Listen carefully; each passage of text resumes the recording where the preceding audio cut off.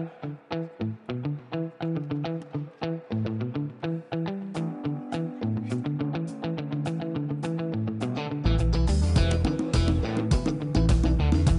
know, right now we're with the Anaheim Ducks, and we're working with them this year as well, and we're here at the Rinks in Irvine, and so, you know, a lot of hockey cats got some gnarly facial hair, so it's kind of hand in hand with that, and it's men's and it's sports, and that goes hand in hand, and it's all for raising men's health awareness. Well, it's just a great opportunity for the community and for the Rinks and the Anaheim Ducks.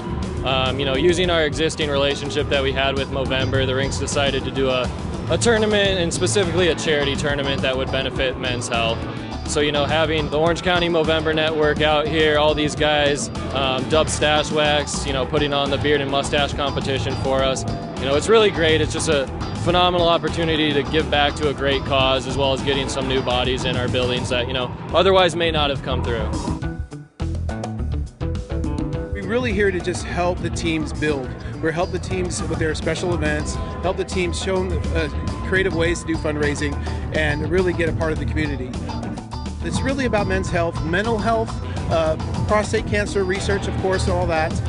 But it's really about, there's not really a lot of men's charities out there that really focus on men, you know, and getting them healthy, getting them to the doctor, getting them, you know, to know a little bit more about themselves. Movember really tries to bring that awareness to you, and we raise funds for the prostate cancer resource, but also mental health, which has been really well.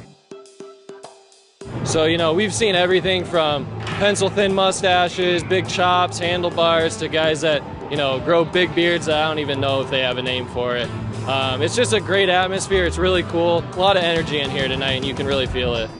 Right now I've got about 4 years of growth on my beard and maybe a year and a half on my mustache. The only time I trim it is when it gets too close to the chainsaw, and that doesn't happen very often, so try to keep it that way.